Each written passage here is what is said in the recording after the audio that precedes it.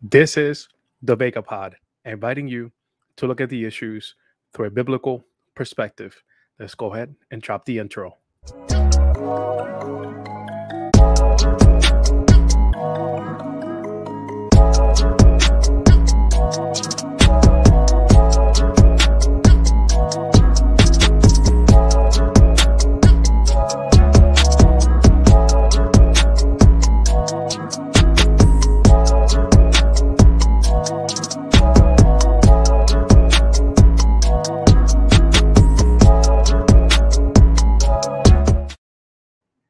What's going on, everybody? Today, we're going to be looking at the Christian origins of the Enneagram. We're going to look into that and dive in and to see how this claim kind of gets thrown out there and whether or not there's any truth or validity to the claim. So heads up, this video is going to be a little longer than some of the other ones. I have a few slides to run through, and keep an eye out. I do plan on doing a part 2 with a good friend of mine. We're going to be looking at whether or not the Enneagram is good for Christians. After this video, you'll kind of see which way I lean, but let's go ahead and dive right in. Christian origins of the Enneagram. All right, so the book on the screen, we're going to be looking into that right now. The symbol there, if you're not familiar with the Enneagram, is a personality test that's becoming just more popular as you go to different churches and just amongst Christians and other people as well. But being that I'm a follower of Jesus Christ, my main concern is whether or not Christians should be using this as a tool and whether or not there's any truth to this idea that the Enneagram has Christian origins. Was it really started by a desert father? That's the question. And was that desert father a Christian? That's another thing we can look at. But let me go ahead and switch my view here. Actually, what I'm going to do is I'll be here in the corner. I think I should look okay. So let's go ahead and dive right through it. Cool. All right. In 1995, so this is a quote from the book here on the right, The Enneagram, A Christian Perspective by Richard Rohr and Andreas Ebert. In 1995, I, Andreas Ebert, stumbled on a text by the old Christian desert father, Evagrius Ponticus, that, what's that say there? Nonplussed me, sorry. Even though I didn't understand all of it, I immediately had the sense that this text must have something to do with the Enneagram. Might this be the first and only written source pointing to the emergence of the Enneagram symbol? In January 1996, I published my discovery. The article was titled, Are the Origins of the Enneagram Christian After All? And number 11 of the Enneagram Monthly, an international journal. In April and May of 1996, the same journal carried a long essay by Lynn Carollo, Pythagoras, Gurdjieff, and the Enneagram. We're going to be looking at some of the claims by Gurdjieff and the part 2 of this Enneagram topic we're going to tackle. So keep an eye out for that. Where are we at here? Who had made the same discovery and independently of me at the same time.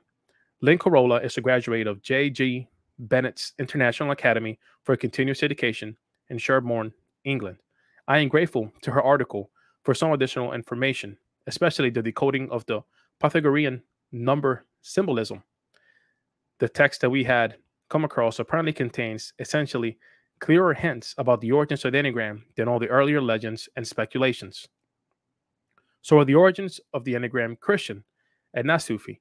After all, the Jesuit Robert Ox, one of the first Enneagram disciples of Claudio Naranjo, was convinced that the Enneagram was profoundly rooted in Christian mysticism. Now that's a big deal. Notice that here in this book, this is the book that they're writing about the Enneagram, A Christian Perspective. He acknowledges that it's based in Christian mysticism.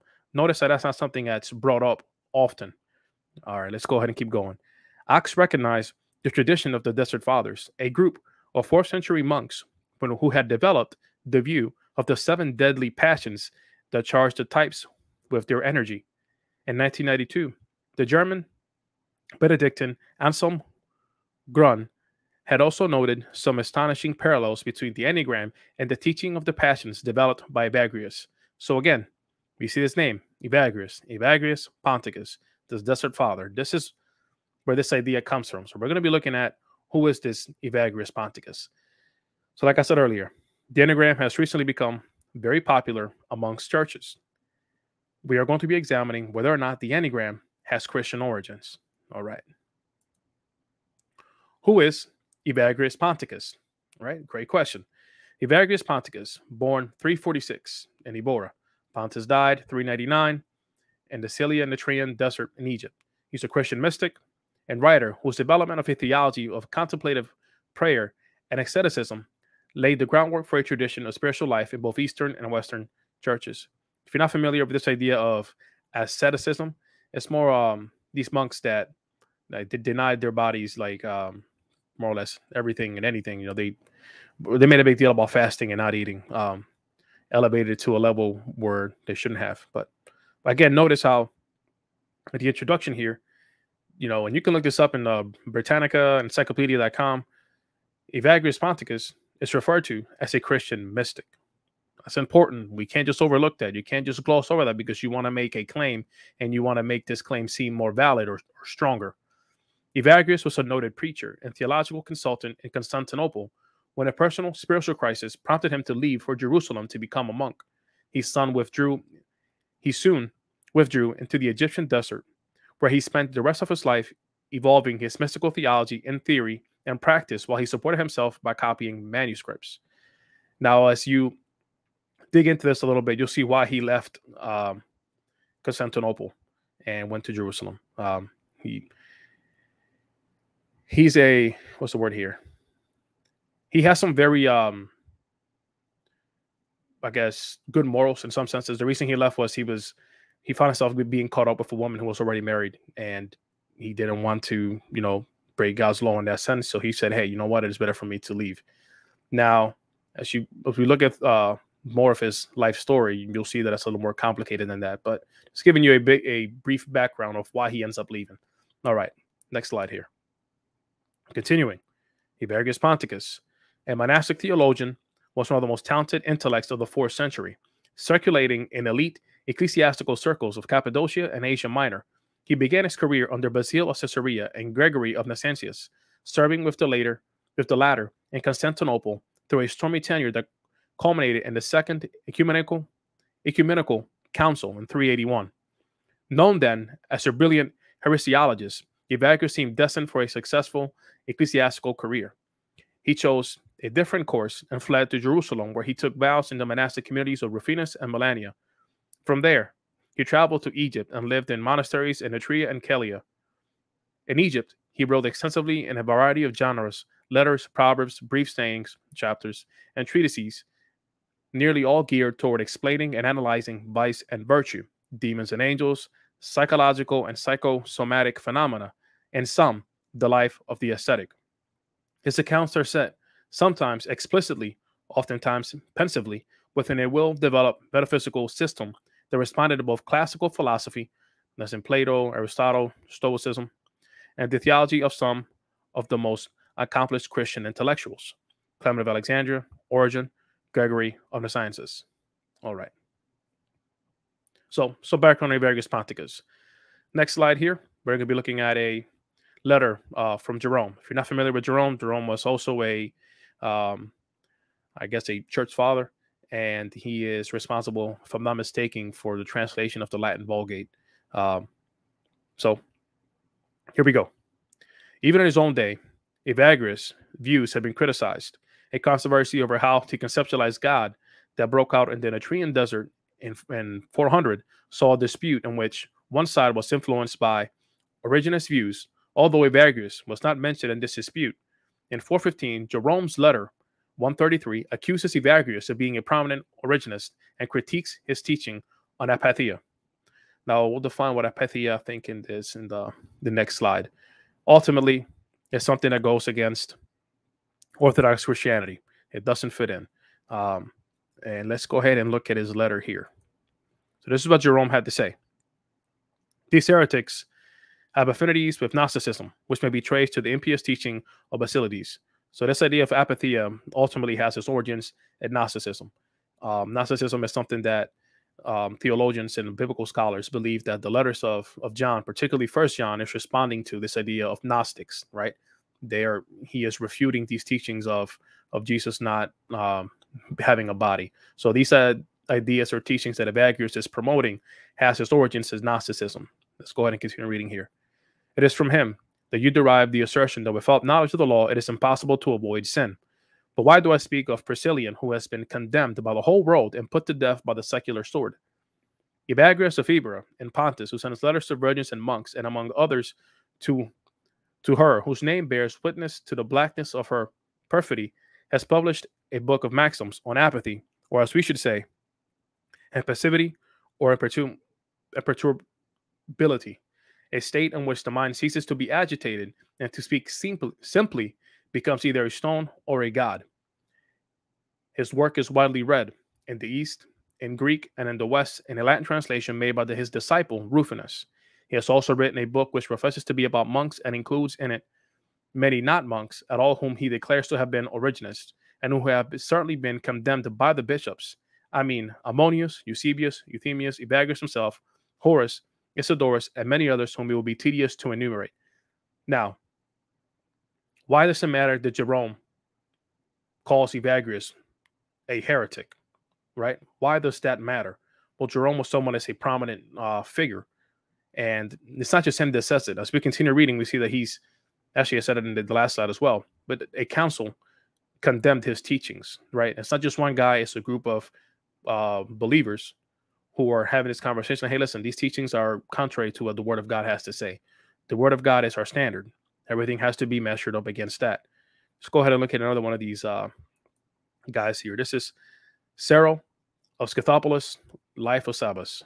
Now, if I'm not mistaken here, this slide is from the Evagrius Pontus site. It's the link is in the video description. I think it's the guide to his life or something like that. But so this slide and the other slide that had, actually I'll flip back so you guys can see it. And this slide, both come from that site. Anyway, so here we go. Agapetus, on becoming superior of the new Laura, found 4 monks in the community, admitted there by the simple-minded Paul, out of ignorance about them, who whispered in secret the doctrines of Origen. Their leader was a Palestinian called Nonus, who, pretending to be a Christian and simulating piety, held the doctrines of the godless Greeks, Jews, and Manichaees, that is, the myths concerning pre-existence related by Origen, Evagrius, and Didymus. Fearing lest the corruption of heresy should be spread to others, the blessed Agapetus, with the agreement of the sainted Archbishop Elias, and at his bidding, expelled them from the new Laura. On being expelled, they went off to the plain to sow their pernicious weeds there.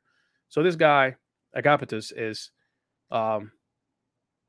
confronting these teachings. This is in the 6th century, right? So this time, Evagrius is long dead. So he's confronting these teachings that ultimately stem from Evagrius, and he's saying, hey, this is a heresy. And why is it a heresy? It's a heresy because it's, what does it say here? It says the myths concerning pre-existence. All right. Next bullet point here. When the 5th Holy Ecumenical Council had assembled at Constantinople, a common and universal anathema was directed against Origen and Theodore of Puestia, and again the teaching of Evagrius and Didymus on the pre-existence and a universal restoration in the presence with the approval of the 4 patriarchs. So they held to this idea of the pre-existence of the soul and this idea of universal restoration, more or less universal salvation. That's contrary to what the Bible teaches. All right. So let's next slide here. Quick recap. Who is Evagrius Ponticus? Evagrius Ponticus started off as a solid teacher who was zealous for the scriptures, an avid defender against heresies. He fell into some mystic teachings and later became a monk. He was denounced as a heretic by Jerome, and Jerome was saying this around the same time. They were more or less contemporaries, and condemned as a heretic in the council in 553. All right. So let me jump back here. So if this idea that the Enneagram was indeed started by Evagrius Ponticus, this idea does not have Christian origins because Evagrius Ponticus was not a Christian. He might have started off that way, but as we see later throughout his life, he falls into mysticism and he is denounced as a heretic by his contemporaries and later on by a council, right? So that's important. So if Let me say it again. If Evagrius Ponticus really did start the Enneagram, right, it's all based on his teachings and his ideas, it is still not Christian because he was not a Christian. All right, next slide. Pythagorean. All right. Moving farther back in time to Evagrius Ponticus, a 4th century Desert monk, Ponticus is another off-claim originator of the Enneagram, for he used the Pythagorean number theory to describe his Enneagram symbol. And at the next slide, we'll look at what Ponticus wrote. Now, this is from the site Theology Think Tank. This guy went through and he kind of refuted this idea of Evagrius Ponticus being the originator of the Enneagram, kind of point by point. So I would encourage you to go in there and look through it. So, a bit of a lengthier article. It's not too long. If you're interested, definitely look through it. We're going to look at what Ponticus wrote here, particularly about Pythagorean. All right. I've divided this discourse on prayer into 153 texts. And this way, I send you an evangelical feast so that you may delight in a symbolical number that combines a triangular with a hexagonal figure. The triangle indicates spiritual knowledge of the Trinity. The hexagon indicates the ordered creation of the world in 6 days. The number 100 is square, with the number 53 is triangular and spherical. For 28 is triangular and 25 is spherical, 5 times being 25. In this way, you have a square figure to express the fourfold nature of the virtues, and a spherical number, 25, which by form represents the cyclic movement of time, and so indicates true knowledge of this present age. For week follows week, and month follows month, and time revolves from year to year, and season follows season, as we see from the movement of the sun and moon, of spring and summer, and so on. The triangle can signify knowledge of the Holy Trinity, or you can regard the total sum 153 as triangular, and so signifying respectively the practice of the virtues and contemplation of the divine in nature, and theology or spiritual knowledge of God, faith, hope, and love, or gold, silver, and precious stones. So much then for this number. Now, this idea of the triangle signifying knowledge of the Holy Trinity, we do use a triangle to illustrate the Trinity. I don't think that this is the same idea. Just want to throw that out there. Let's jump into the next slide and see. So again, this is a quote from Evagrius Ponticus, right? This is kind of this idea of the Pythagorean, what he's describing here. I'm not a math whiz, but it's based on the Pythagorean or Pythagoras. I think it's the theory or the theorem. So let's jump into the next slide. Pythagoras believed all is number, that the universe had and obeyed some sort of inner order, which by the study of numbers, the human mind can comprehend, however imperfectly, this divine structure. As previously stated, and restated here for clarity, if Ponticus' system is said to be the origin of the Enneagram, but was based on the Pythagorean number theory, there is a huge problem. The Enneagram relies on the 0, the decimal, and the repeating decimal place values, but both the 0 and the decimal point were an unknown at this point in history and mathematics. Let me read that again. If Ponticus' system is said to be the origin of the Enneagram, but was based on the Pythagorean number theory, there is a huge problem. If the Enneagram relies on 0, the decimal, and the repeating decimal place values, but both the 0 and the decimal point were an unknown at this point in history and mathematics. So Ponticus and none before him can be the originator of the Enneagram. At this point, because neither Ponticus nor any before him can be the originator of the Enneagram, there is no need to go back farther to find a specific origin for the numbering system. All right. Moving on and continuing this idea of Pythagorean. This is actually a quote from Ronald V. Mullins.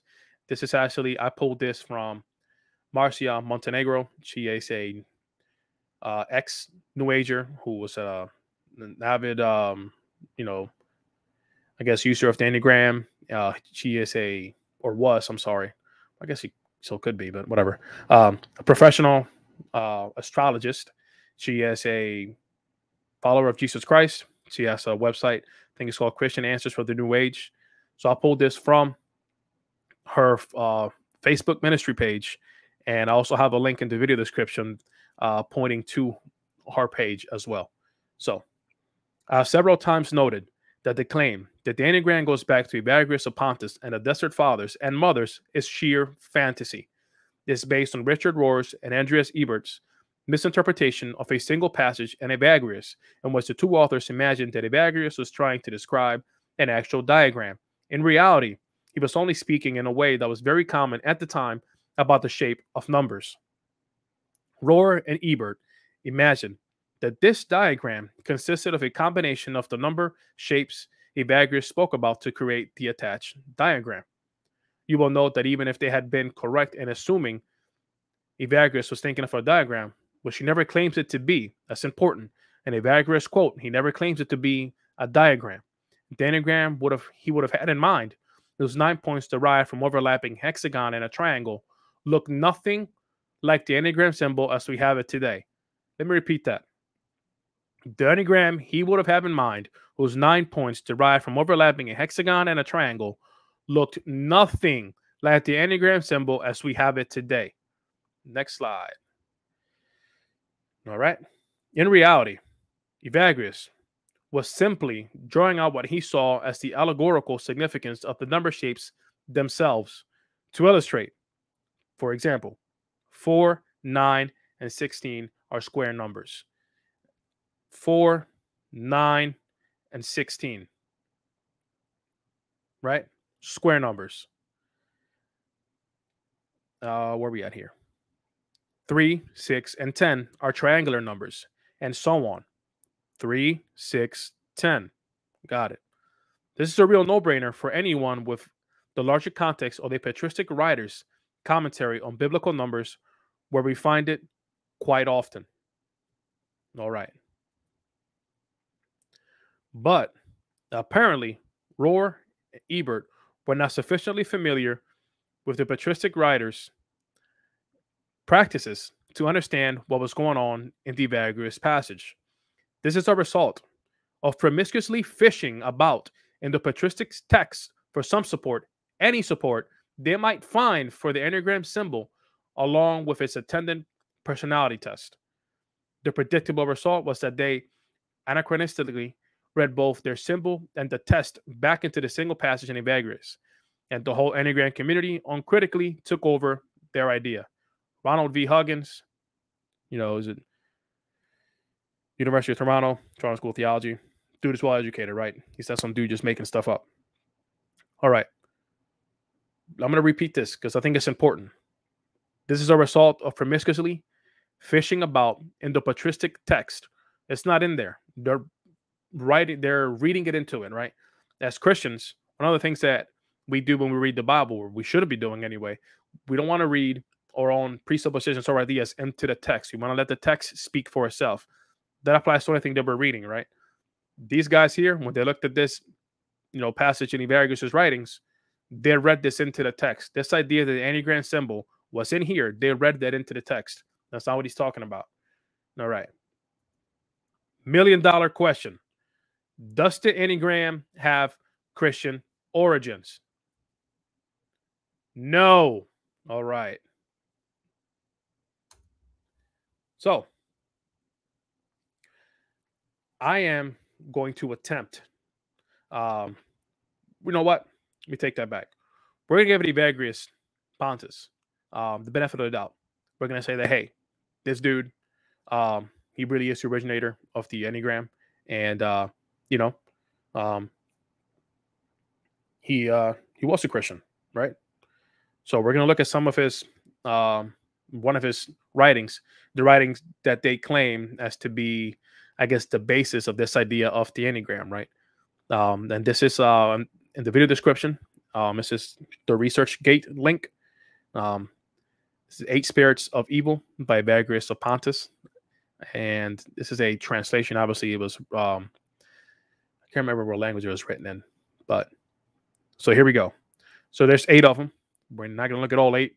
I want to say before we jump to all of them, some of them did seem to have good biblical foundation. Others while he quotes verses. When you farther examine it, it falls short. And that's what I'm going to show here. But again, we're going to go into this. We're going to give it the benefit of the doubt. So let's see what we got. All right. Gluttony. This is what he has to say, the first 2 bullet points here. He who is able to keep his appetite in check reduces his passions, but the one overcome by the wish for food suffers from enhanced desire. Desire for food breeds disobedience, and a refined taste will block entrance into paradise. What? Yeah, I don't know. The palate is delighted by an abundance of food, but that same abundance feeds that immortal worm of punishment. An empty stomach is good preparation for prayer, but a full one brings on a very heavy sleep.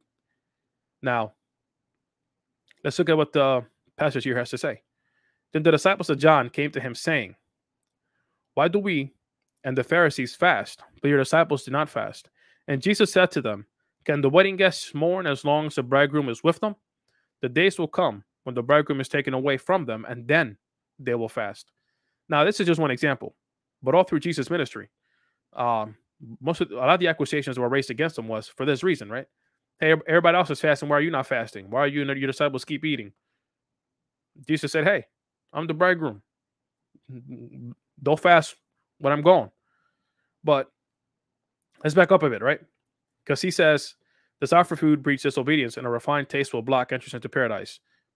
So, and it says ascetic lifestyle, eating was not a good thing, right? Eventually, that's kind of why he dies. But Jesus ate a lot. He was eating, he was enjoying his time, and it didn't affect his prayer life, right? The disciples, they were hanging out with him, they were eating, didn't affect them. So this is where you see this kind of over generalization, which isn't helpful, right?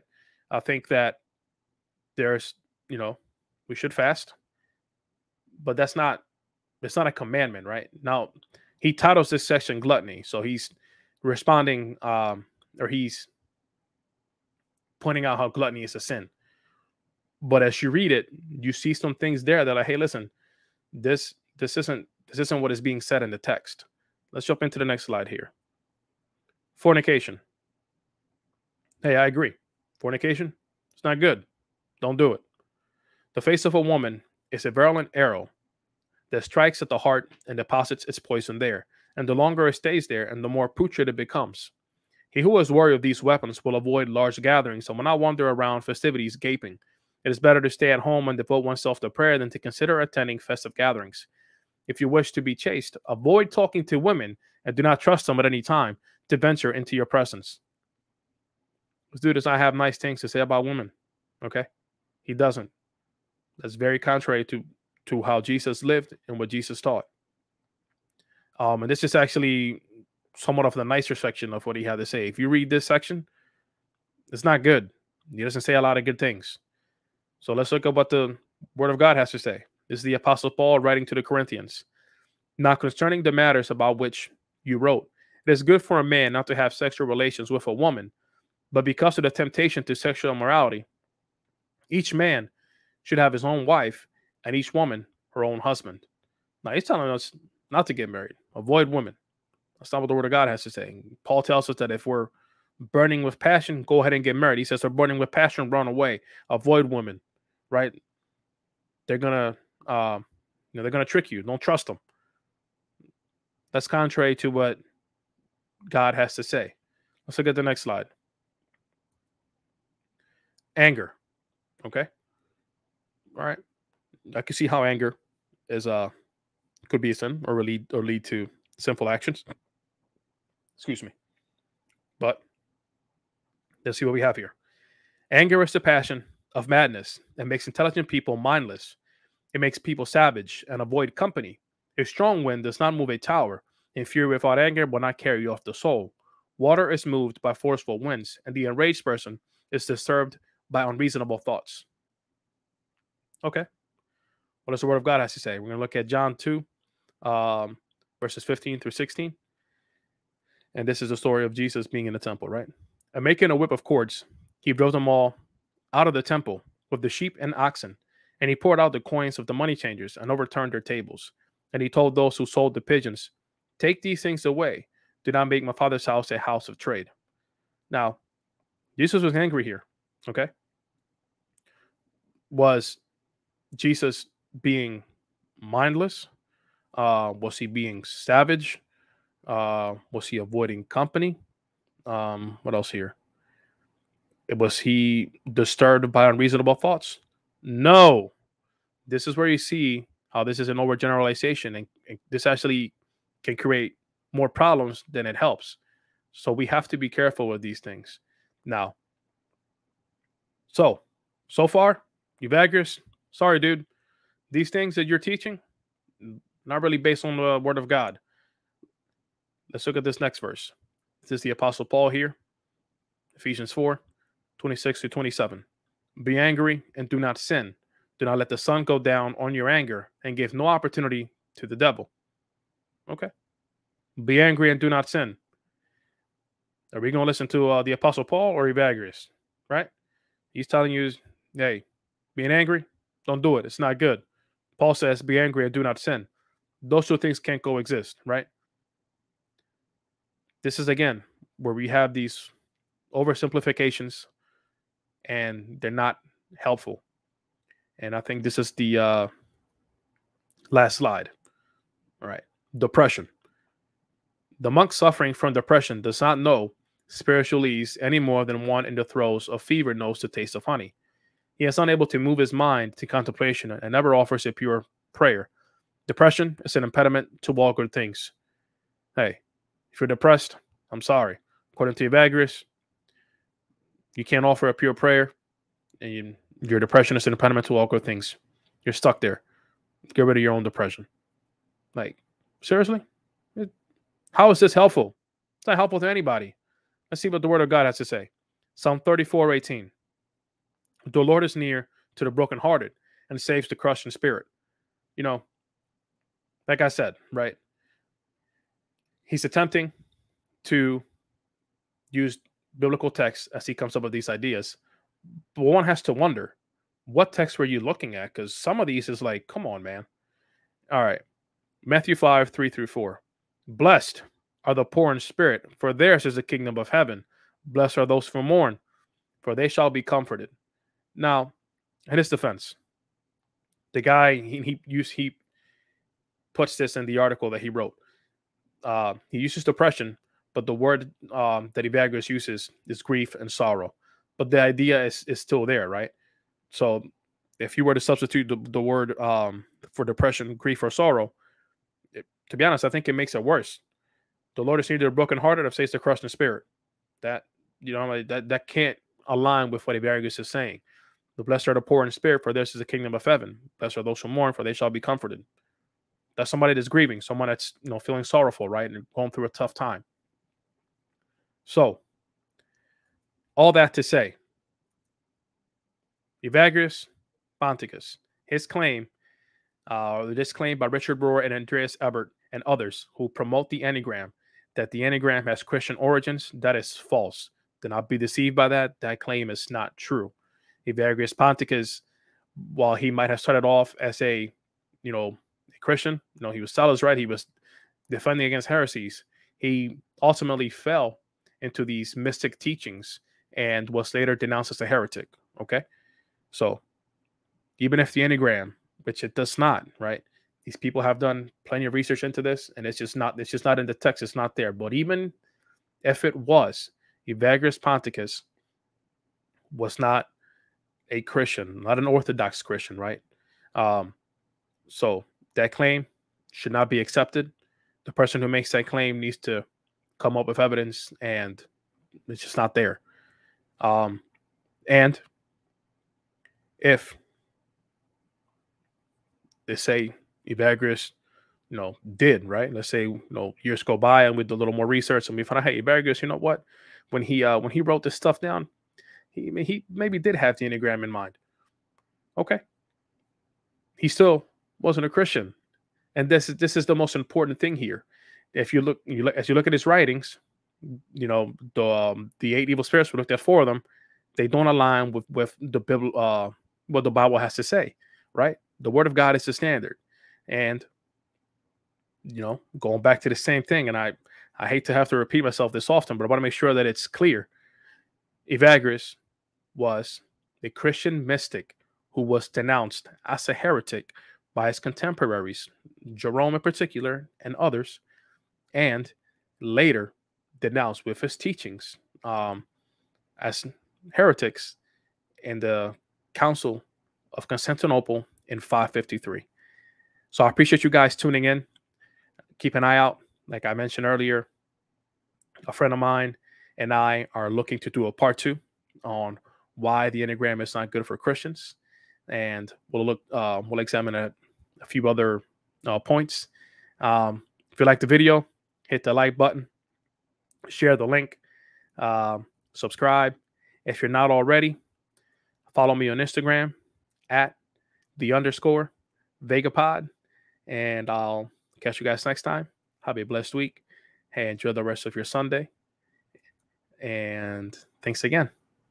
Check me out, the Vegapod.